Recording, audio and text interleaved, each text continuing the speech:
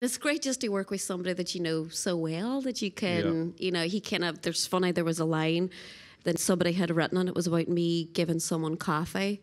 And Brian was like, take that out. I'm not comfortable with Nadine giving people coffee. It's like, what? But okay, Brian. And Brian is the master of having 20 different versions of each song. Yeah. And then you're just so confused. You're like, oh, do I like this version better or do I like this version better?